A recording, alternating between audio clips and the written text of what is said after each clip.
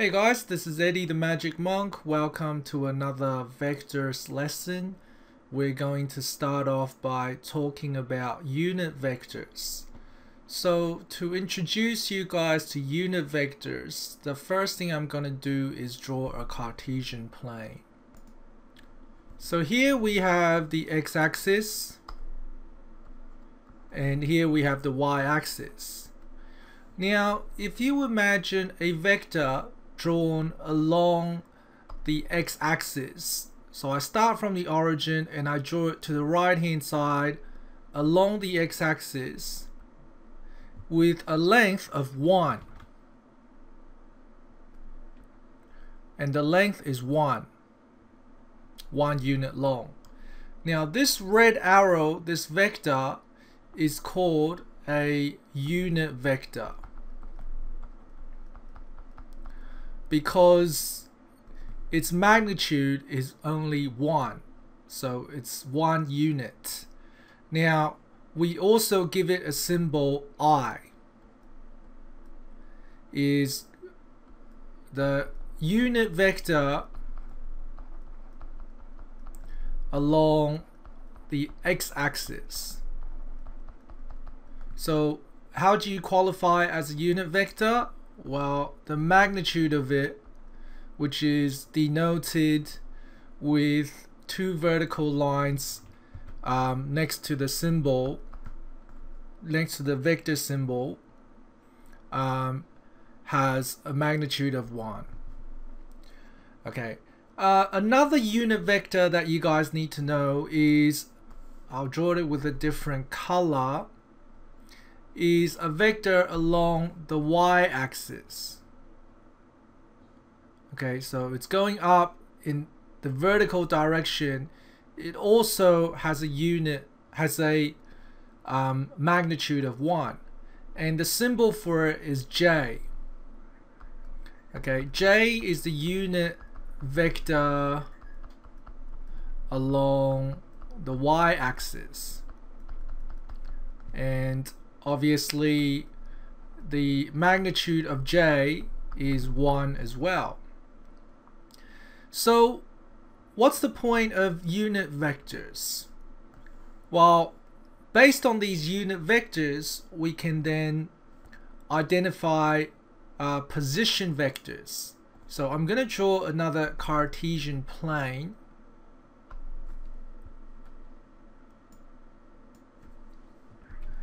And I'm going to identify a single point on this plane. So let's call this point A. Okay, now if I draw a vector from the origin to point A, actually just before that I'm gonna give the coordinates of point A. So let's say point A is 5 along the x-axis and 4 along the y-axis. Okay, and I draw a vector from the origin, which is 0, to point A. And let's just call this vector U. Okay, doesn't matter whatever the name is. Now, vector U, we can actually express this vector using the unit vectors. So if you remember vector addition, basically any vector can be broken down into its vertical and horizontal components. So the horizontal component of this vector would be along the x-axis. So let's draw it in red again. So if you remember, we have vector I along the x-axis, which has a magnitude of 1. So if we multiply I by 6, then it would travel, oh sorry, not 6, by 5, then it will travel 5 times along the x-axis, okay, which gives us a long vector along the x-axis 5i. Okay, And then if we want to express the vertical component of vector u, which is along the y-axis, it will be similarly using the same concept. It'll be 4j. So therefore vector u can be written as 5i plus 4j. Okay, so any vector can therefore be expressed using this notation. Okay, now I want you to try to express this vector here. So I'm going to label it as -5 and -3. So the point from the origin, an arrow from the origin connecting to this point. So I'm going to call this vector k. Okay, and I want you to write the position vector. I want you to write vector k in terms of its unit vectors. Okay, so come back when you're done.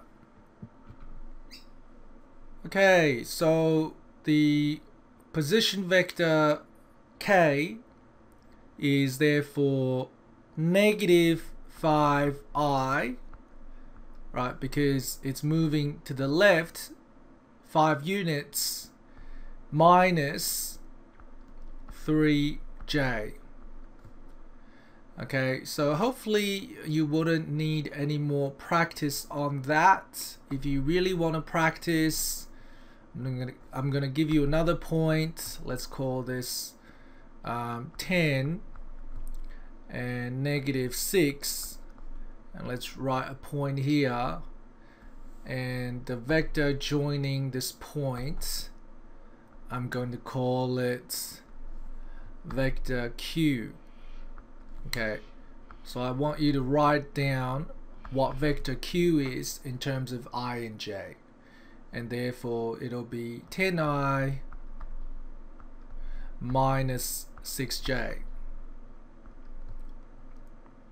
Okay, so hopefully you guys understand position vectors now.